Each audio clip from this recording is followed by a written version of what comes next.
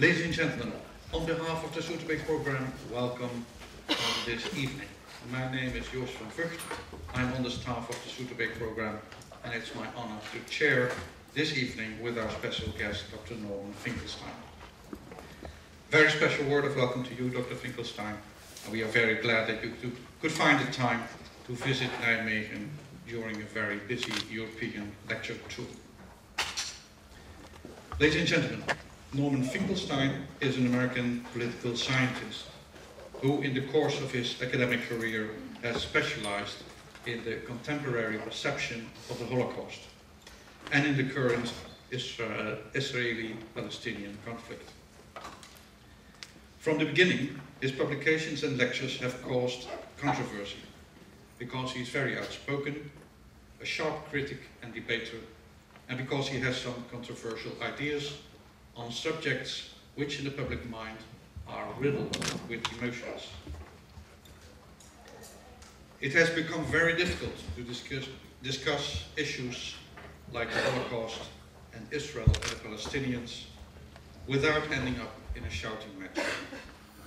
We will try to avoid that this evening, but it's obvious that emotions play an important role in the whole subject, and that the role of these emotions should not be neglected when searching for a solution.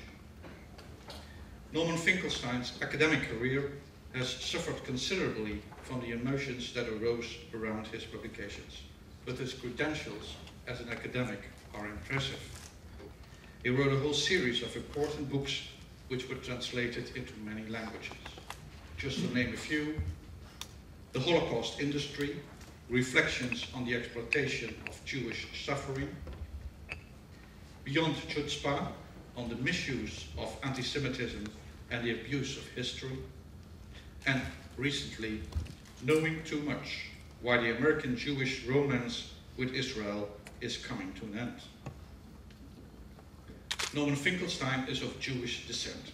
Much of his family died in the Holocaust, and his parents were Holocaust survivors from Poland. But he has always felt that his background should not prevent him from being critical. Critical of the way the historical event of the Holocaust is used today as an ideological weapon, and critical of the way the state of Israel tries to maintain itself against the Palestinians and against the Arab world as a whole. In 2008, he was denied access to Israel for the next 10 years. Somebody up there definitely does not like him. Norman Finkelstein's lecture this evening will tackle one of the most intractable political problems of the post-war world: the conflict in the Middle East. Several wars, terrorism and counter-terrorism, and countless diplomatic offensives have not succeeded in bringing the solution an inch closer.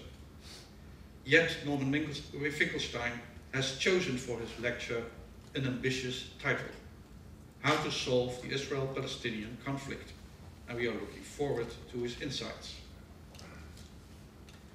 Dr. Finkelstein will talk for about an hour. After that, I will ask him some questions on his lecture, but we organized this evening not for us, but for you, the audience, and I do hope that you will ask Dr. Finkelstein a lot of questions and that you will deliver your comments on his ideas freely and politely. Dr. Finkelstein, the floor is yours.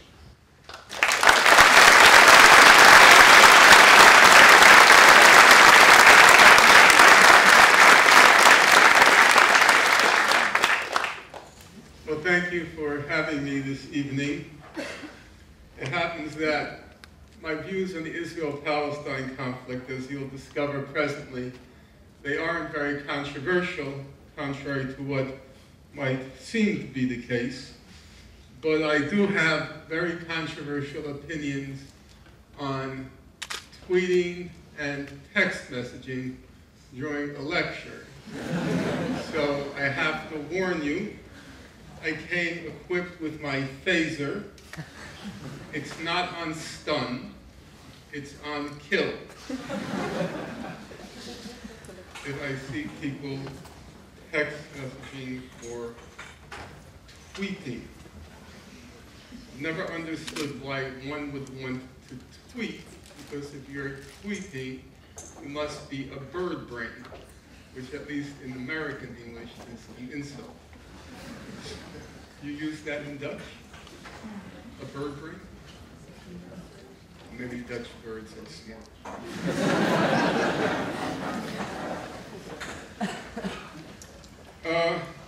The topic that I'm speaking about this evening happens to be the title of a forthcoming book, which I am co-authoring with a Palestinian of Dutch descent, who by good fortune happened to be able to make it here this evening.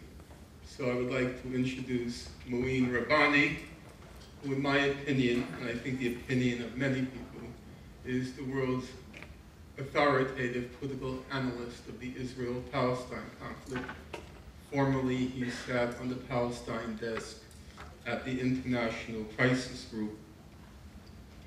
And we've been working for some time now on the book, which, as was said, has an ambitious goal, namely to put forth a feasible and just resolution of the conflict. And that seems to be on two counts to be an unpopular idea now. This morning I read in the news, or I was told actually over dinner, that the Secretary General of the United Nations has proclaimed that the conflict is unsolvable, obviously trying to sabotage our royalties, or getting close to being unsolvable. And if there could be yet worse news, the Haaretz website announced that the Palestinian head of state, Mr. Abbas, has adopted the Alan Dershowitz peace plan, which is obviously cause for concern. Nonetheless, and notwithstanding, I think that a reasonable examination of the facts gives grounds for hope, not certainty. I won't even say probability, but certainly possibility that the conflict can find its resolution, and actually can find its resolution in the near, relatively near future. To use an old kind of language, I would say that all the objective factors are now in place to achieve a resolution. The main obstacle now is the subjective factors, the problem of a movement gaining momentum among the Palestinians and a leadership which is able to capitalize on that movement. If those two factors come into play, and it's anyone's guess if and when they will, if those two factors come into play, then it's my opinion, and perhaps slightly less optimistically, the opinion of Mouin, that a resolution may actually be within reach.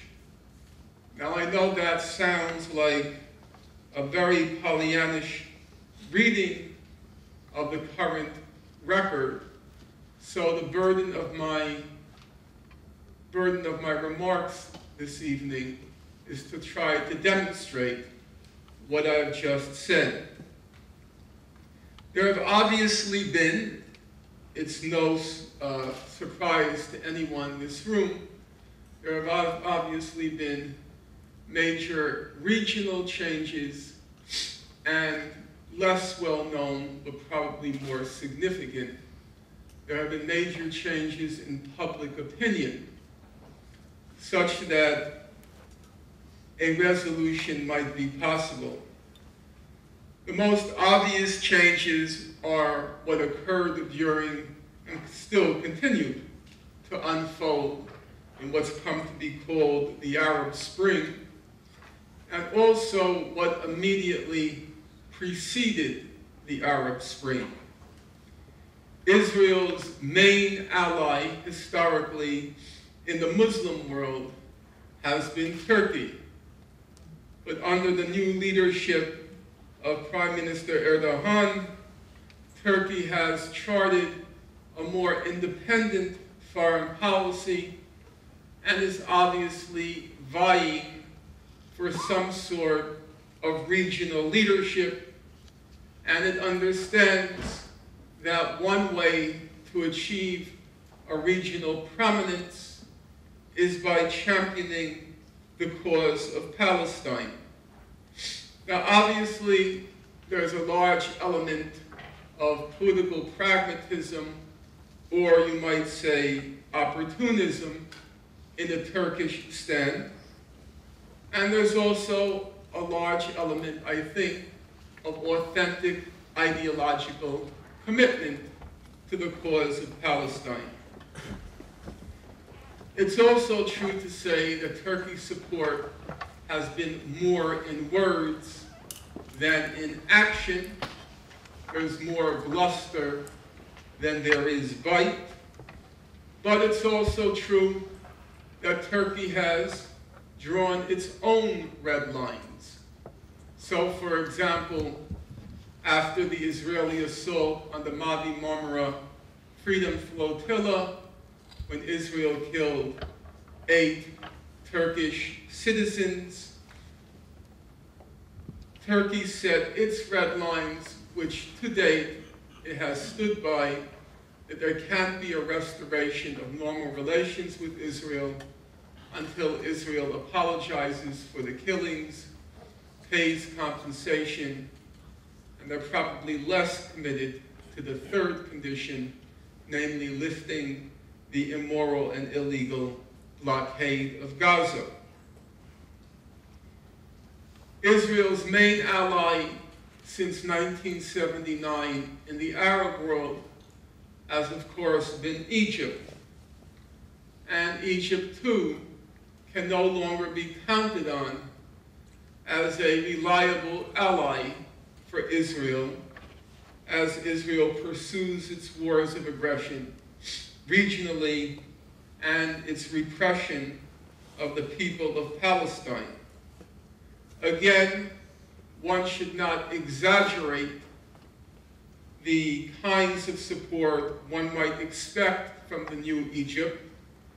It's certainly not going to, and probably shouldn't, liberate Palestine. But on the other hand, what one can say with certainty, I think you can say with certainty, is that Israel cannot carry on the way it has in the past. So, for example, in 2008, 2009, Israel invaded Gaza, what Amnesty International called the 22 days of death and destruction, and the ensuing massacre in Gaza simply could not have happened were it not for the collaboration of Egypt under Mr. Mubarak, if for no other reason than Egypt sealed its border and sealed the Palestinians in Gaza to their fate. Now, it was only shortly after what Israel called Operation Cast Lead, it was only shortly after Operation Cast Lead that Israel began talking about what it called Operation Cast Lead 2. What we can say, I think, with a certain amount of sureness, they can't do that again. There will not be an Operation Cast Lead 2. Yes, Israel will periodically invade Gaza, commit its routine murder and mayhem, and then retreat. But a massacre on the scale, on the dimensions of what happened during those 22 days, I think it's fair to say that between Turkey and Egypt, the new constellation of forces in that part of the world, Israel simply couldn't carry on or execute a massacre of those dimensions any longer. As I said, one shouldn't exaggerate the changes, but on the other hand, one shouldn't underplay them. There are significant changes that have occurred that have put real limits on Israel's ability to carry on as it has in the past. Internationally, there has been a very significant shift in public opinion. Now, young people are simply not in a position to appreciate, by virtue of their age, just how dramatically public opinion in Europe and internationally, how dramatically its opinion of Israel has changed.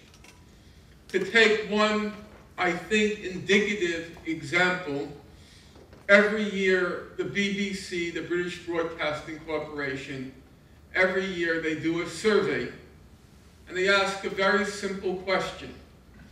They list about 34 or 36 countries and they ask a random sampling of people, do you think this country has had a positive or a negative impact on world opinion?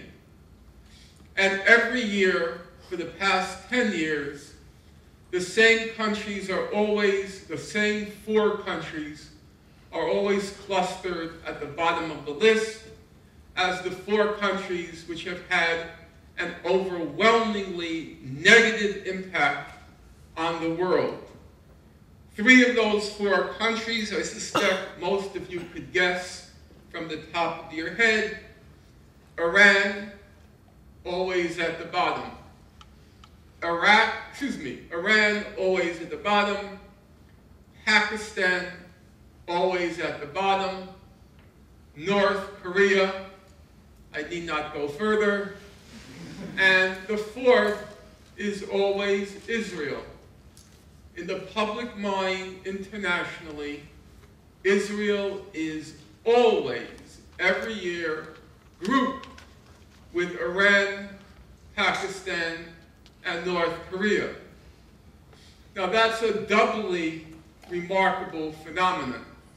First of all, that it's grouped with them, but secondly, because of the other 3 countries, I think we can all agree that their press coverage and media coverage is overwhelmingly negative.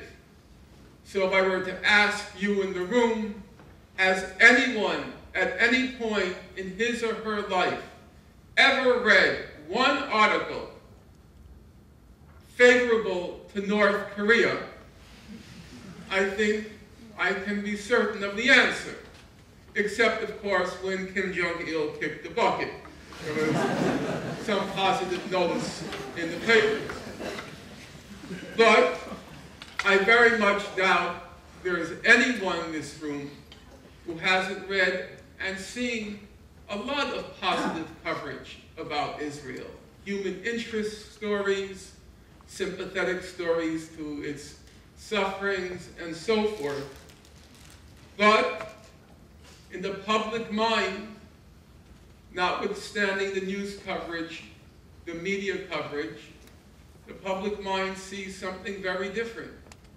It sees an Israel which, from the vantage point of international affairs, is no better and no worse than Iran, North Korea, and Pakistan.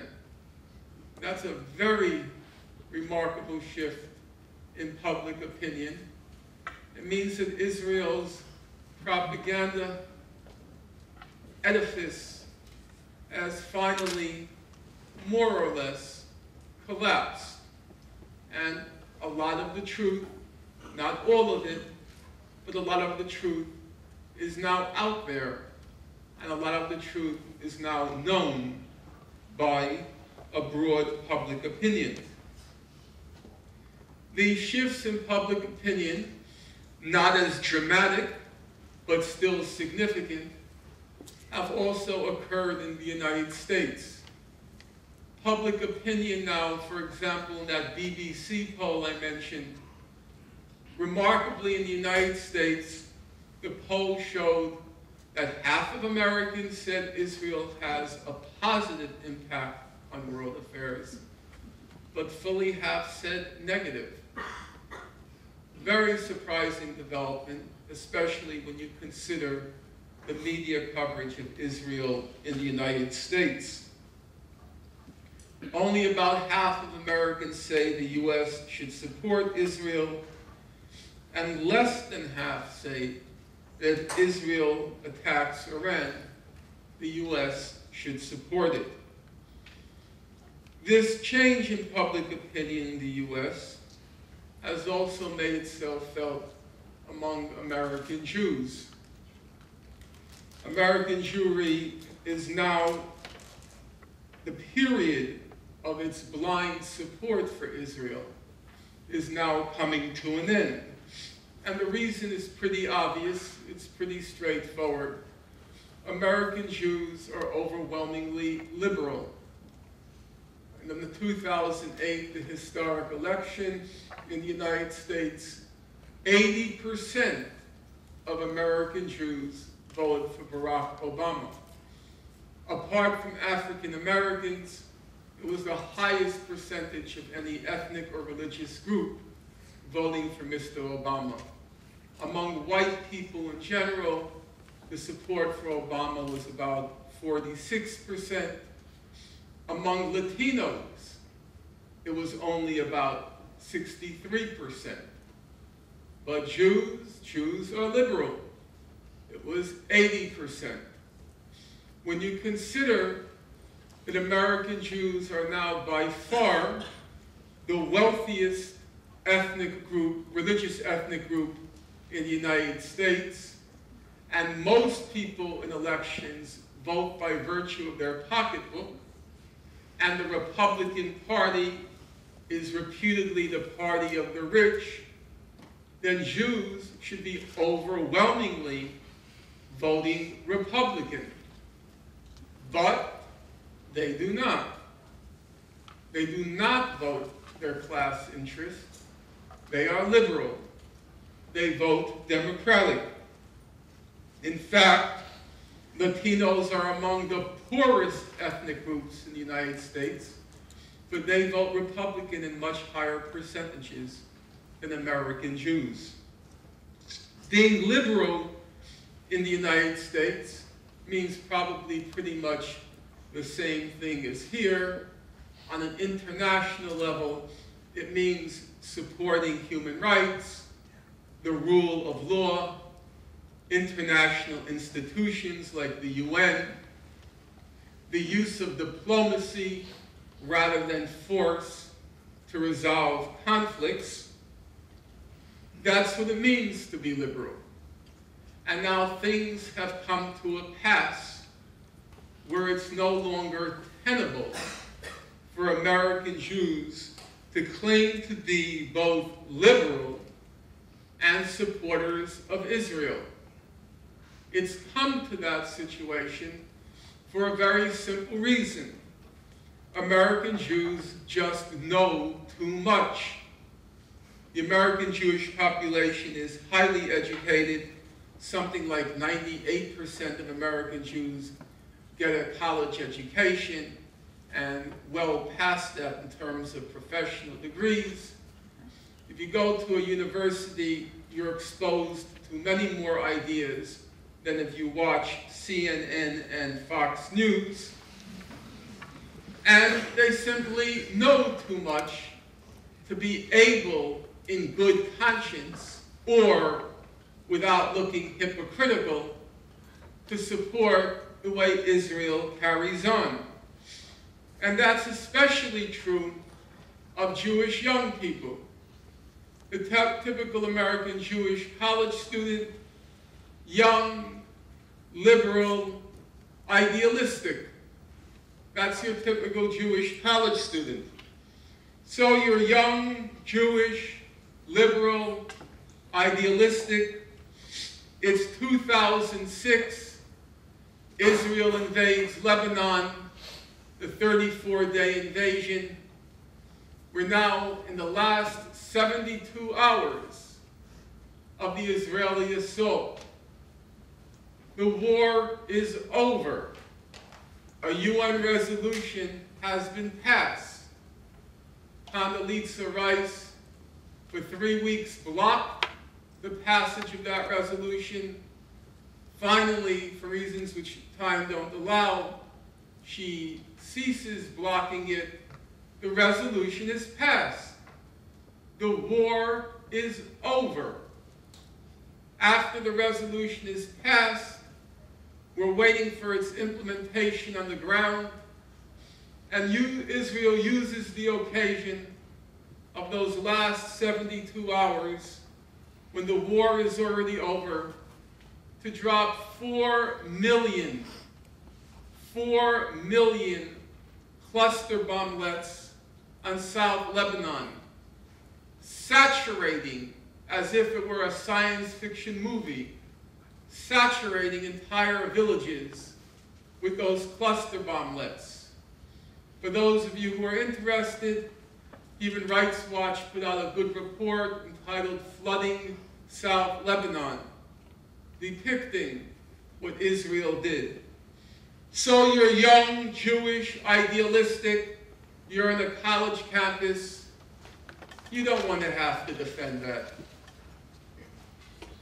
2008, 2009, Israel invades Gaza.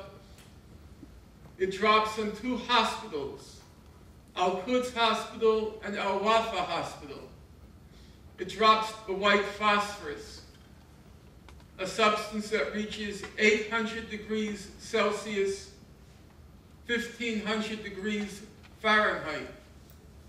It drops the white phosphorus in 2 hospitals in Gaza, as well as a marketplace, a school, and a humanitarian warehouse. Actually, Human Rights Watch did a good report on that also, entitled Reign of Fire. You're young, you're Jewish, you're idealistic, you're liberal. You don't want to have to defend that in public. Now, of course, there are people who will defend that. If you're Sarah Palin's son, Paul Ryan's daughter, Rush Limbaugh's whatever, yeah, you'll defend it. Some people will even defend breaking the kneecaps of nuns.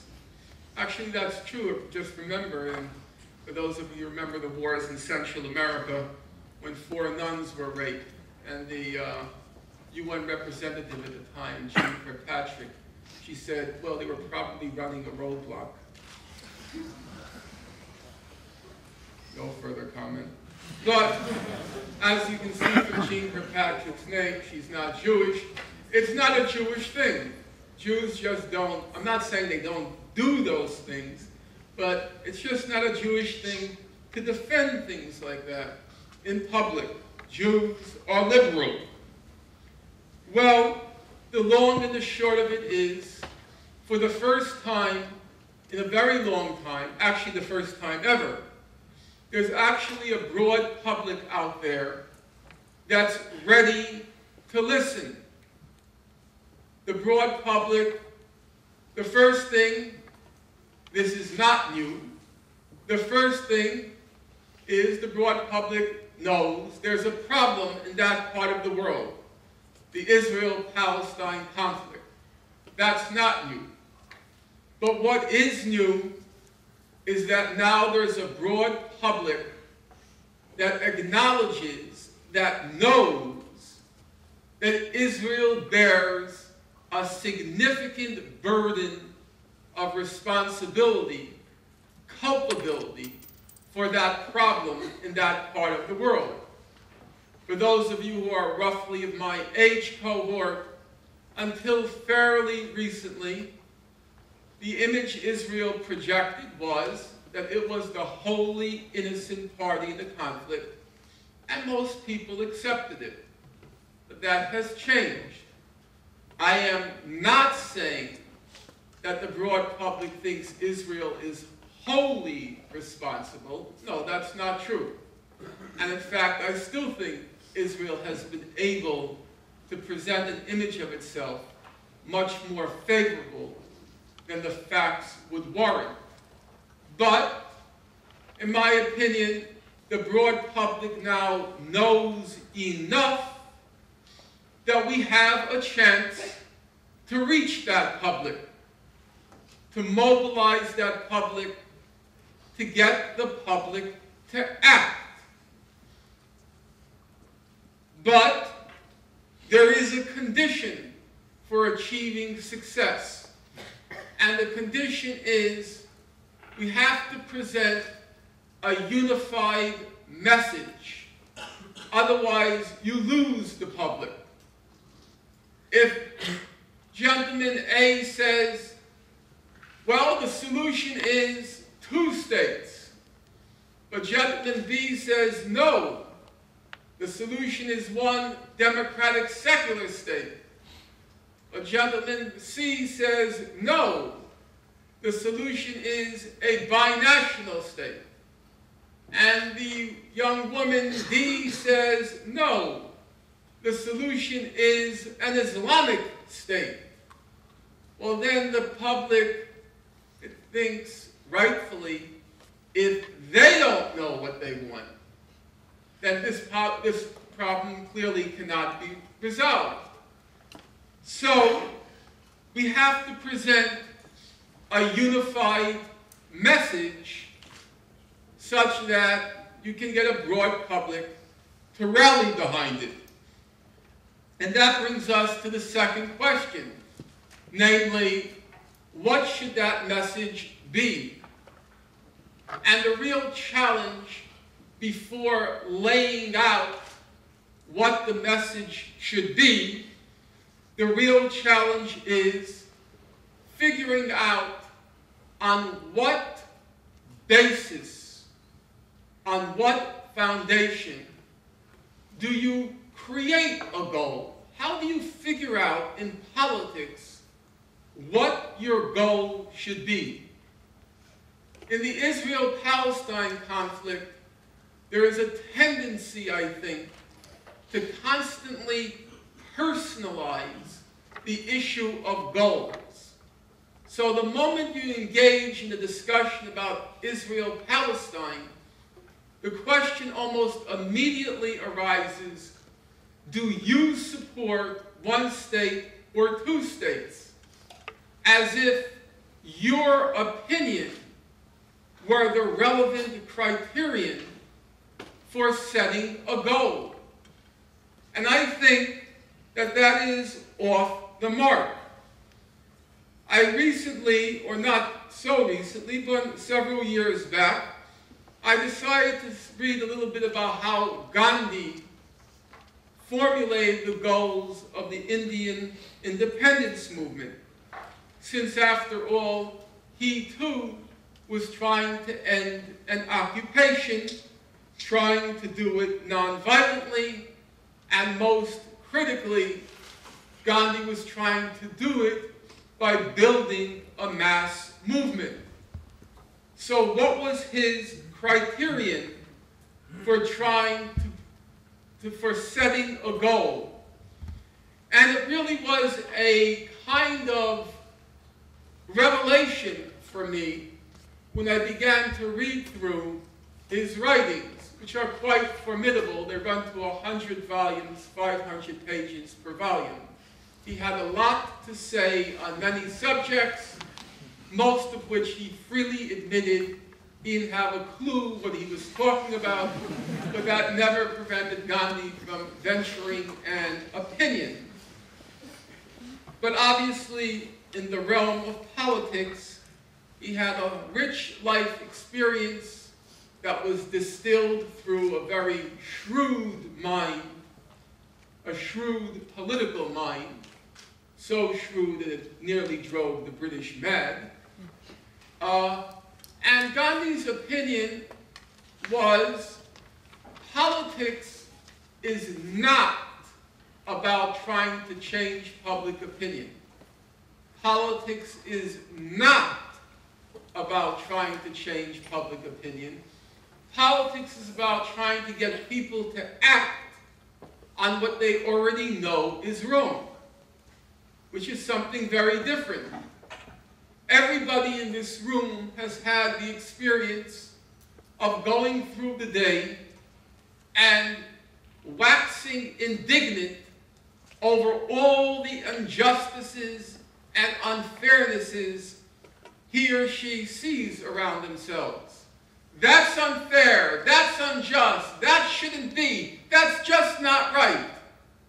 But most of us, after venting our indignation, we don't do much about it. And for Gandhi, the problem was not that the masses, the proverbial masses, it's not that they were ignorant and they needed enlightenment.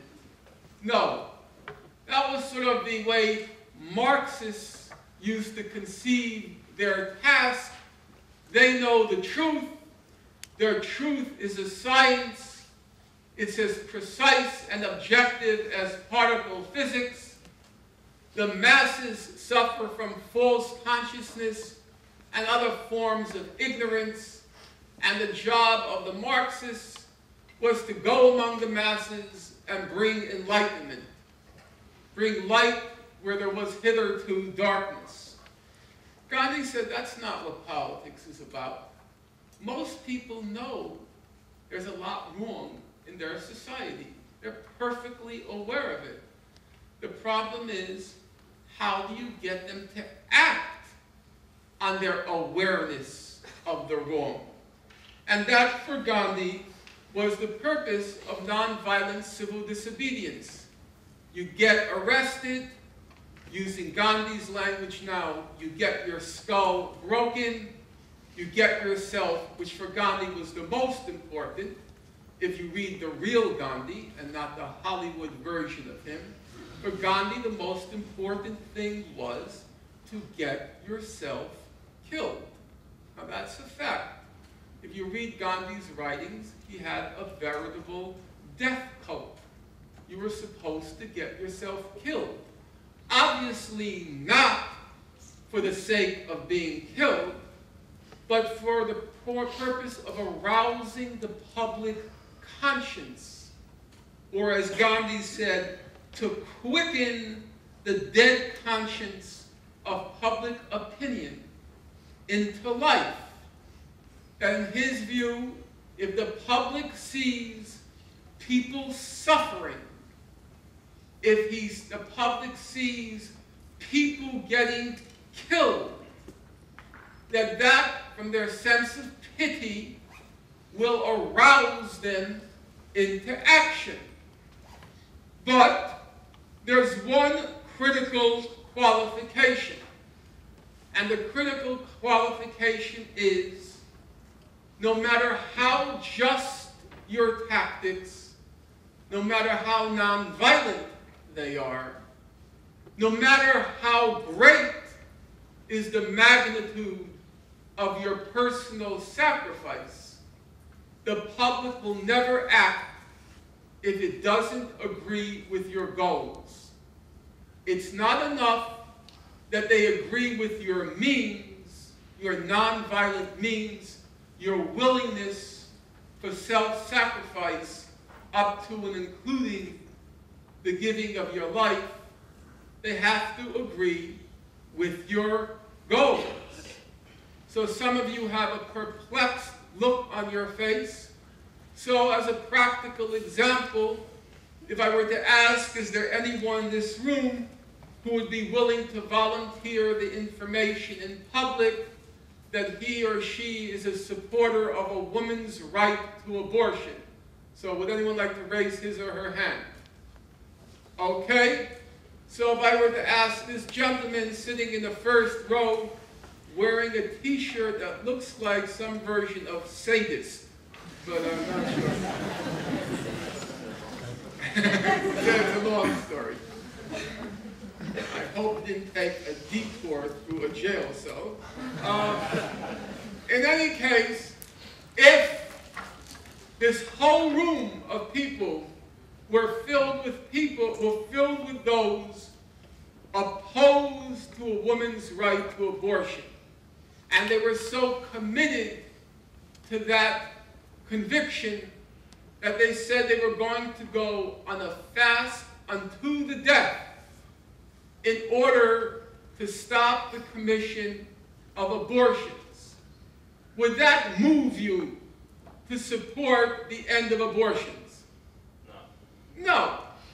Most people who believe in the right to abortion, they would think, I hope they do go on a fast to the death. I hope they all drop dead.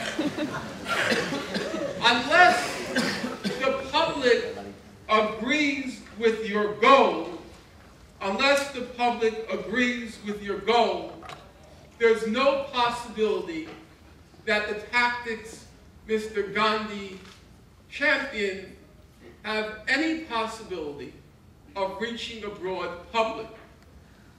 With that as the framework, now we turn to the specific question. Namely, what is a broad goal that is likely to reach a public and mobilize them, get them to act? Bear in mind the criterion. We are not asking what I support or what any individual or group of individuals in this room might happen to support as a goal. We're asking a very different question, namely, what goal is likely to resonate, to reach a broad public, and of course, achieve the maximum possible in terms of justice? And here it seems to me the answer is very straightforward. In the world in which we live today, in the current world, the most progressive language, the most enlightened language, what you might call the political horizon of enlightened opinion, the most progressive enlightened language is the language of international law and human rights. Now, for many of you in this room, present company included, that language and its precepts leave a lot to be desired. It is very limited from those who have a more idealistic vision of what a just world should look like. Nonetheless, I do think it represents the maximum of what can be achieved and still keep the broad public, which recognizes the legitimacy of international law and recognizes the legitimacy of human rights and recognizes the authority of the expressors of that law and human rights. For example, the human rights organizations like Amnesty and Human Rights Watch, to which I'll return presently. So, rather than put forth what I or my co-author Muin might happen to believe is the right formula for resolving the conflict, I want to stick to what seems to me the right political way of approaching the problem, which is to ask, what does international law and human rights law have to say about the Israel-Palestine conflict? Because I think those references have a very good chance of resonating with that broad public.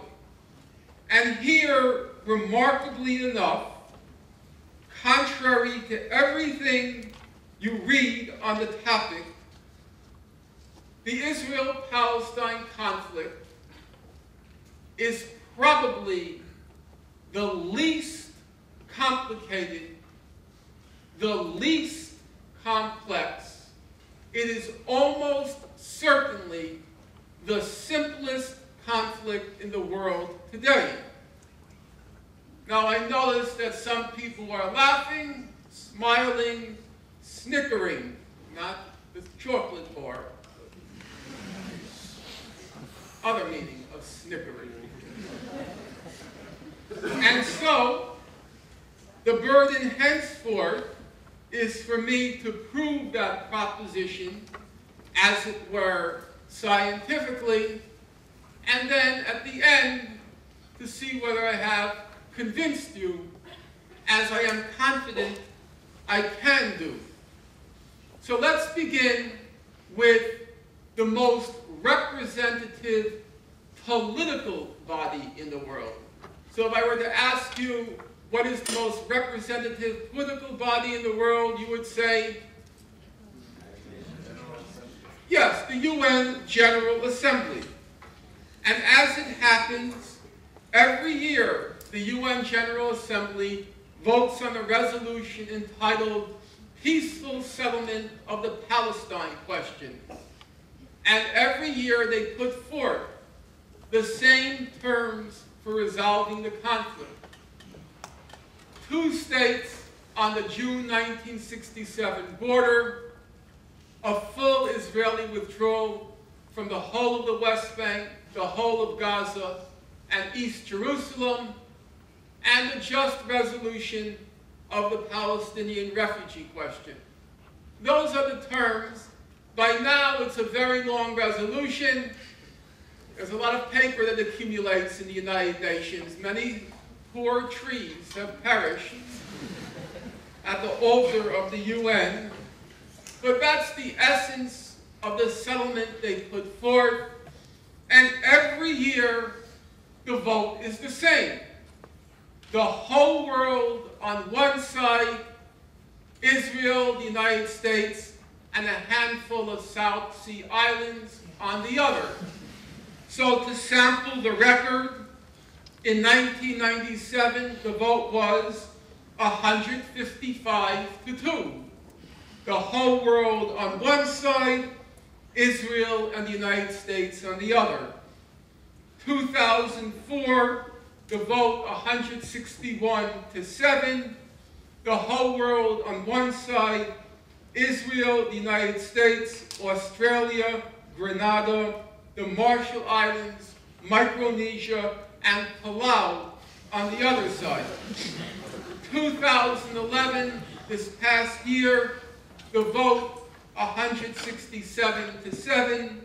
The whole world on one side, Israel, the US, Australia, the Marshall Islands, Micronesia, Nauru, and Palau on the other side. As it happens, the United States owns the Marshall Islands, Micronesia, Nauru, and Palau. They are American protectorates. Their combined populations can fit in the empty seats in this room this evening. And with all due respect to small countries, and not wanting to disparage them, a couple of these countries, due to global warming, won't be with us much longer.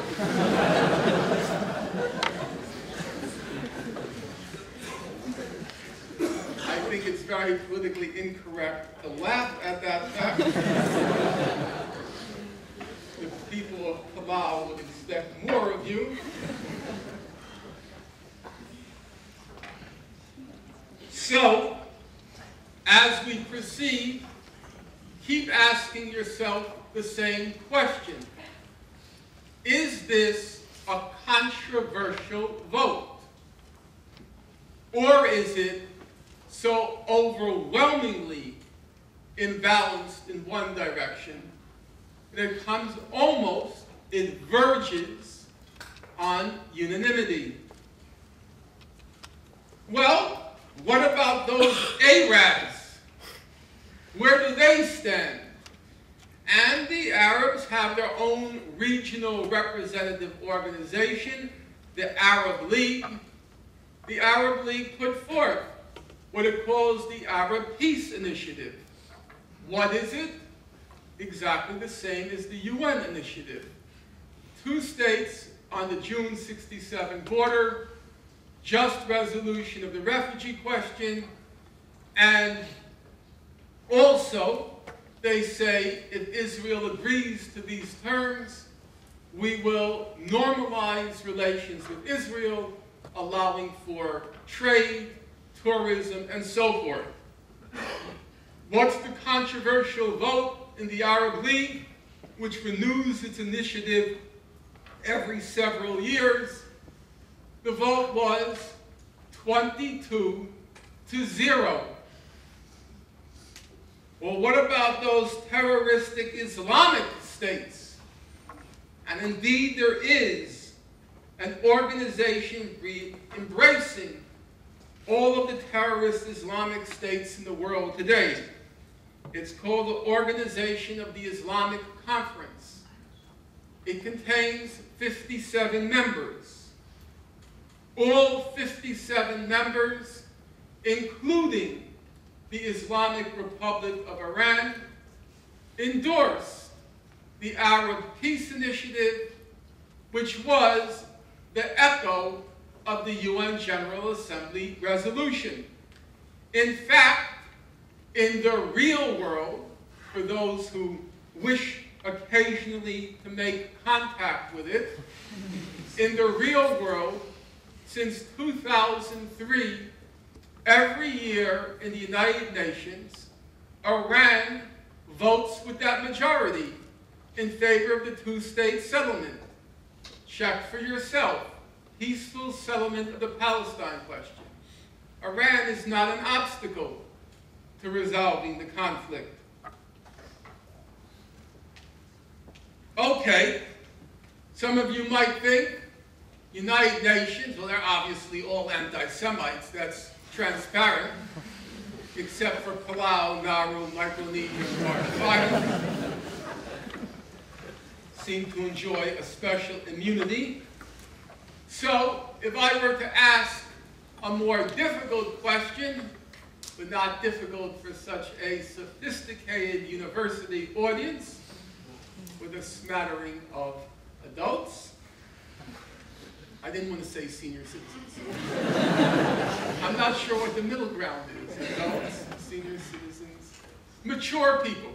A smattering of mature people. Mature adults. But that's what they use with pornography. That's not good either. Whatever. As your generation likes to say. What is the most respected legal body in the world? Anyone want to venture? Yes. Yes, the International Court of Justice, which happens to have its home where? In Den Haag. I'm very proud of my Dutch. And as it happens, in 2004, the International Court of Justice rendered an advisory opinion on one aspect of the Israel-Palestine conflict. And in the course of rendering its opinion, as a preliminary step, the ICJ had to run through what is the current law on a sequence of questions bearing on the Israel-Palestine conflict. And by coincidence, the series of questions they had to answer as the preliminary to rendering their advisory opinion, 3 of those 4 questions they answered are what are called the permanent status issues bearing on the Israel-Palestine conflict. Those issues which we're told are so complicated, so complex, that they have to be left to the final stages of negotiations, because if you start with them, we're told the negotiations will immediately break down because they're so complicated. So is there anyone here who in his or her almighty wisdom, supplemented by a little bit of reading? I don't mean text messages. I don't mean tweets. I mean something of broader scope. Maybe an article. I won't even venture on the terrain of book. Judging by my book sales, that is a thing of the past. Because it can't be the quality of my books. So, is there anyone here who would want to venture what are the permanent status issues bearing on the Israel-Palestine conflict? Anyone want to try to name one of the four? Settlements is one. Refugees is two. Jerusalem is three. Very good. And borders. Borders, Jerusalem, settlements, and refugees. Those are what are called the final status or permanent status issues. And as it happens, the International Court of Justice, it rendered an opinion on 3 of those 4 questions. There are 15 judges sitting on the court, including one from your own country. Judge, who knows the judge from your own country on the court? Koiman. And this is what they said. Number 1, they said under international law, it's illegal to acquire territory by force. Israel acquired the whole of the West Bank and Gaza in the course of the June 1967 war, namely by force. Therefore, Israel has no title to any of the West Bank, any of Gaza. The court ruled the whole of the West Bank, the whole of Gaza, they are occupied Palestinian territories. Full stop. Number 2, the court said Israel acquired East Jerusalem in the course of the same war that it acquired the West Bank and Gaza. East Jerusalem is occupied Palestinian territory. Full stop. No ambiguity, no caveat, no qualification. Repeatedly in the court opinion, it refers to the West Bank, comma, including East Jerusalem, comma, and Gaza as occupied Palestinian territory. Number 3, the court ruled that under Article 49 of the 4th Geneva Convention, it's illegal for an occupying power to transfer its population to occupied territory. Therefore, all the settlements are illegal under international law. So, what do we get from that? Number 1, the vote. Again, you judge for yourself whether it was a controversial vote. There are 15 judges sitting on the court, including Koiman and 2 Jewish judges. Well, he's since retired, Bergenfeld, but 2 Jewish judges, Rosalind Higgins from the UK, she married an Irishman, and Bergenfeld from the US. Not one of the 15 judges sitting on the court dissented, expressed any disagreement with those opinions. The vote was on the issue they were looking at, the vote was 14-1. The American judge issued what he called not a dissent, but a declaration. However, even the American judge was careful to qualify by saying, number 1, there is much in the advisory opinion of the 14 others with which I agree. And number 2, he said there can't be any question but that all the settlements are illegal under international law. No controversy whatsoever. That leaves the refugee question. The court, because it was confining itself to a specific issue, namely the wall that Israel has been building in the West Bank, it wasn't relevant, it wasn't pertinent to register a comment or an opinion on the refugee question. However, the leading human rights organizations in the world have registered opinions. So if I were to ask someone to name internationally the most respected human rights organization, you would say Amnesty International. And right behind Amnesty, you would say Human Rights Watch. So as it happens, both organizations, Amnesty and Human Rights Watch, have issued position papers on the refugee question. Both Amnesty and Human Rights Watch say almost the exact same thing. Human Rights Watch, we urge Israel to recognize the right to return for those Palestinians and their descendants who fled from territory that is now within the state of Israel and who have maintained appropriate links with that territory. Amnesty, we call for Palestinians who fled or were expelled from Israel, the West Bank, or Gaza, along with those of their descendants who have maintained genuine links with the area, to be able to exercise their right to return. Well, what do we conclude from that survey of, by virtue of the audience's prompting, not my own, are the most representative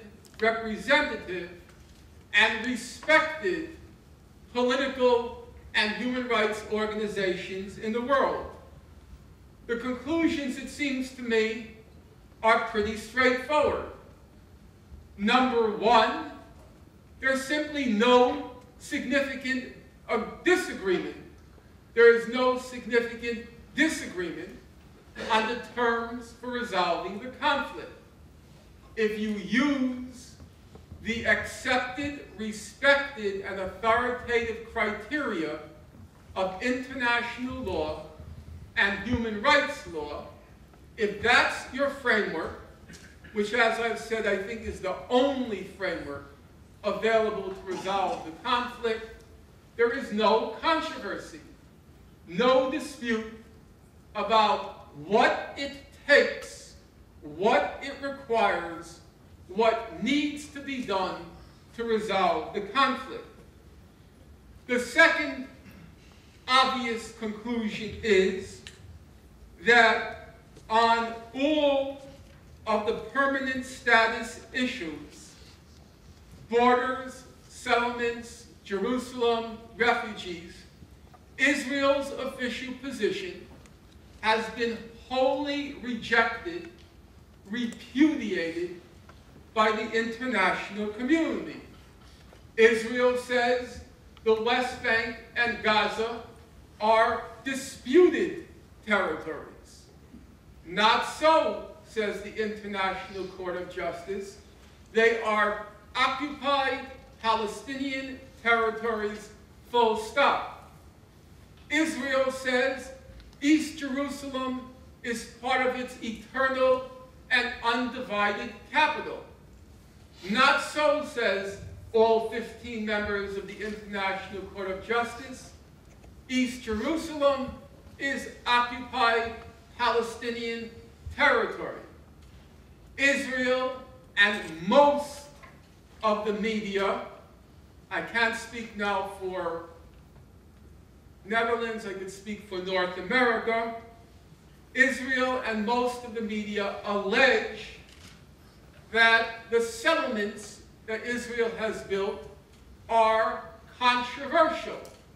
In fact, you can barely see a sentence referring to the settlements which is not qualified by the controversial settlements Israel has built.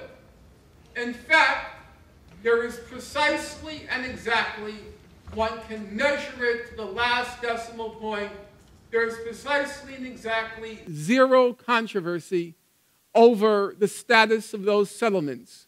One and all, they are all illegal under international law.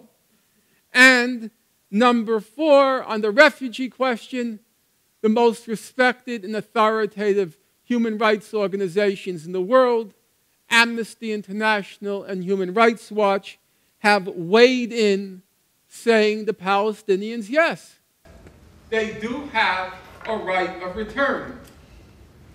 And it's precisely because Israel is fully aware of where international law leads that Israel is, to quote former Foreign Minister Tzipi Livni, she said at one point in the negotiations with the Palestinians, she said, I am a lawyer, but I am against law, international law in particular. And in fact, coming from her, it was a very consistent statement, because she was the foreign minister. She has to represent the position of her state. And as a lawyer, she's fully aware that international law is at loggerheads, conflicts, is in contradiction with the official positions of her state that she's representing. So she has to be against international law. I won't now go through the positions of Hamas and the Palestinian Authority, except to say, on the question of the Palestinian Authority, there is now available a very extensive documentary record of basically the transcripts of the negotiations that unfolded between 1999 and 2009. They've come to be called the Palestine Papers. They were leaked to Al Jazeera, and they're quite a substantial record, even though it's not a full record. It runs to something like 15,000 pages. And the full record shows, and I did have a chance to read through it, the full record shows, in fact, nothing ever happened in the so-called peace process, at least the diplomatic phase of aspect of the peace process, because of a fundamental conflict which made impossible any progress. The Palestinians kept saying, we want to start from what they called international legitimacy, meaning international law. The Israelis kept saying, we will not accept that as a starting point. We reject the law. And therefore, even though, as I said, the record runs to something like 15,000 pages, the Palestinians, every 2 or 3 months, their negotiators produce what they called a matrix.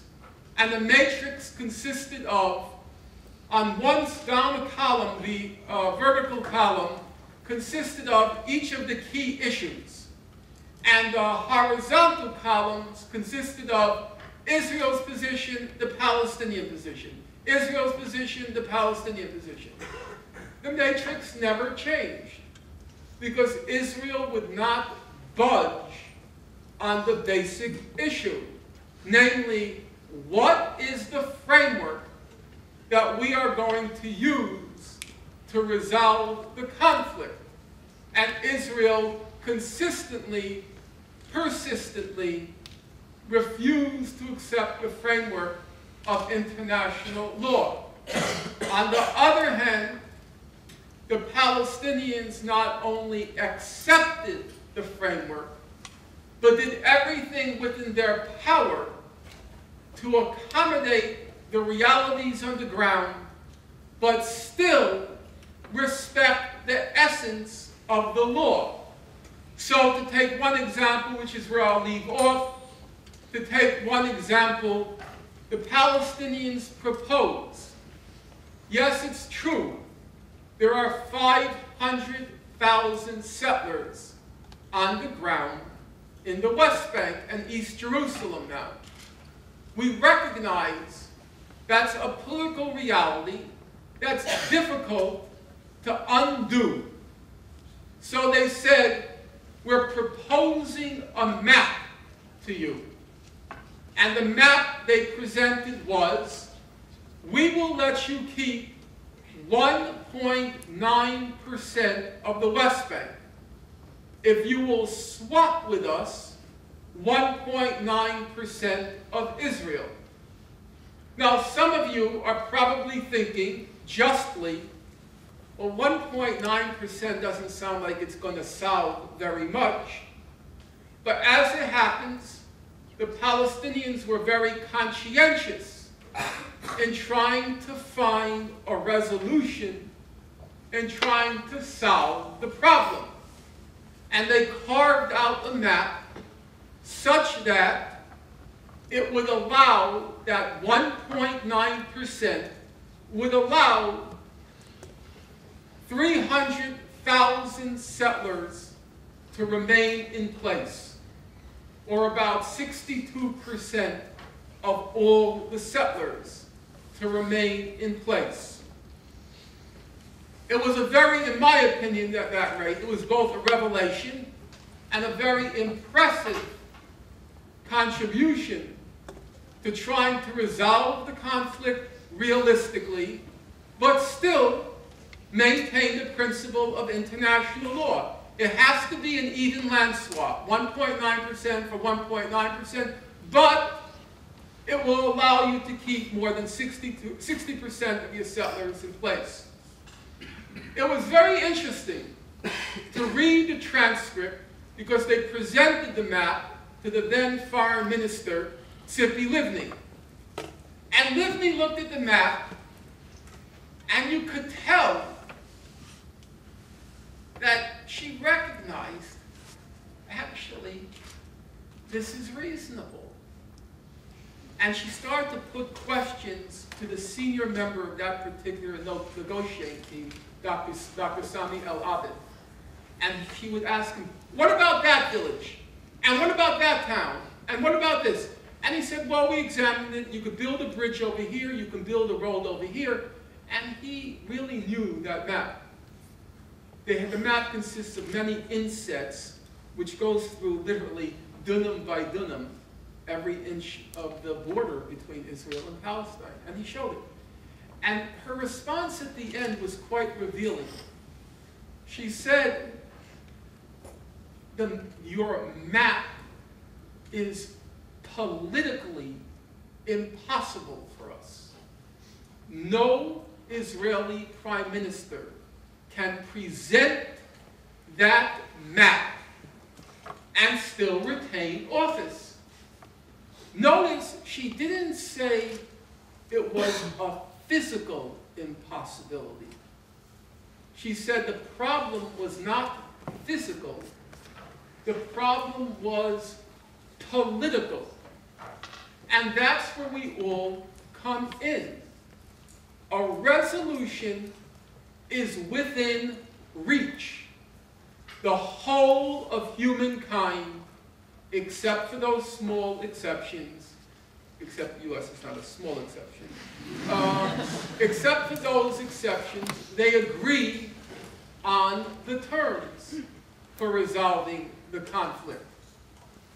The problem is, Israel opposes it, not because it's physically impossible, because there's a lack of political will. And the lack of political will, where it springs from, is obvious. Israel has managed to create a situation of probably the first cost-free occupation in human history.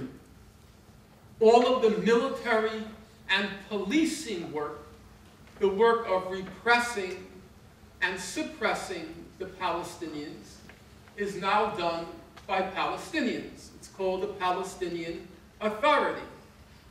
All of the economic burdens of occupation, well, they're all paid for by you.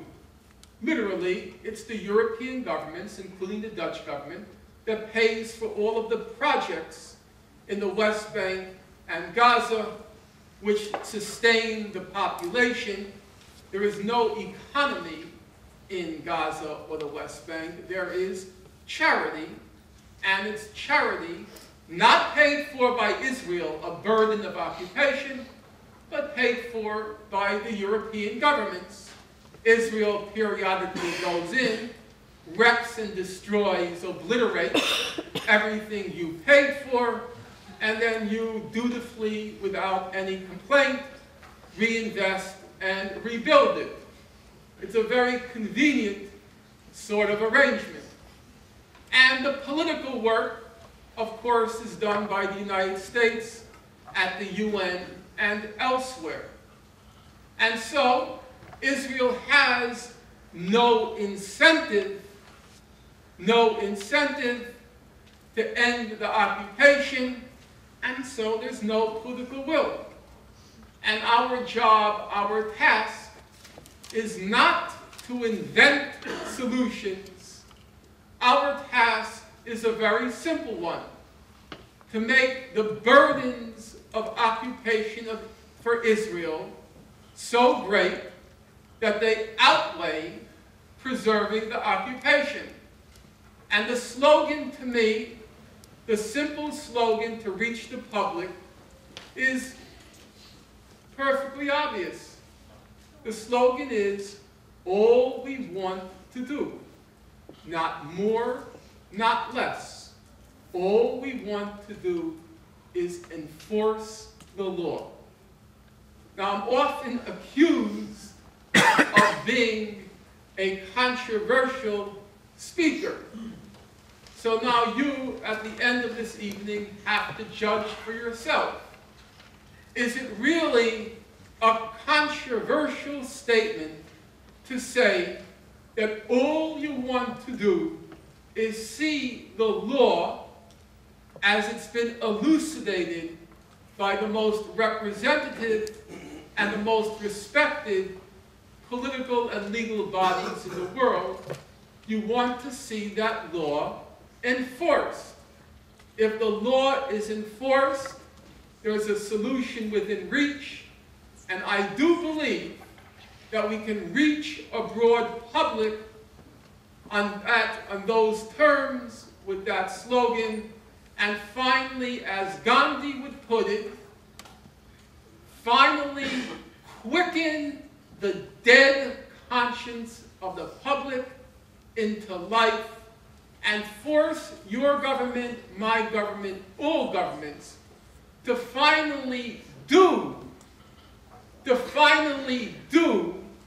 what for years and years they've said is the right solution for ending the conflict.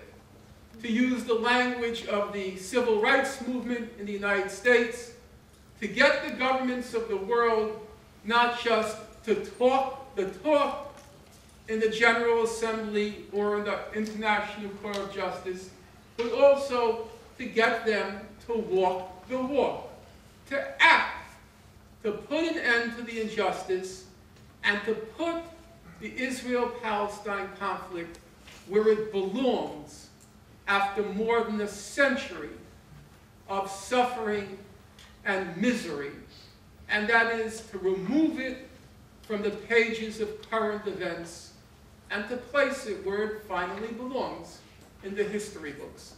Thank you.